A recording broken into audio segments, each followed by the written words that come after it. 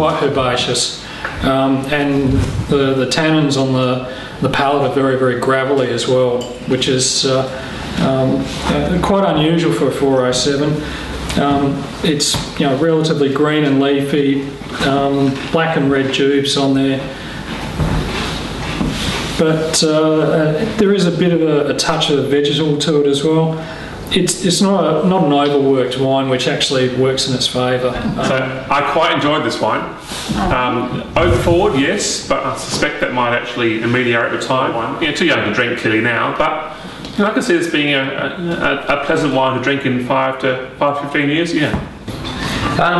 For me, it was quite a solid varietal Cabernet. Sort of attractive mulberry, raspberry on the palate. Nice firm tannin. It was concentrated, but to me, it sort of looked a bit sweet and a bit green. So for me, I reckon this would be a wine to be drunk young. A little underwhelming, I think, would be my overall impression. It's it's very immediate and very powerful on the nose. It's very much Penfolds house style again.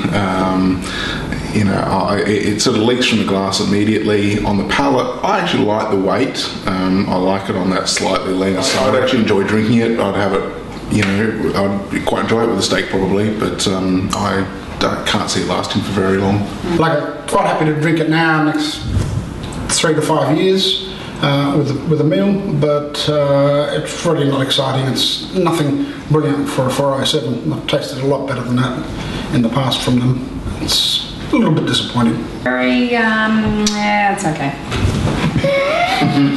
It's actually, to me, it's a bit heavy, and I'm not loving it. Okay. It's not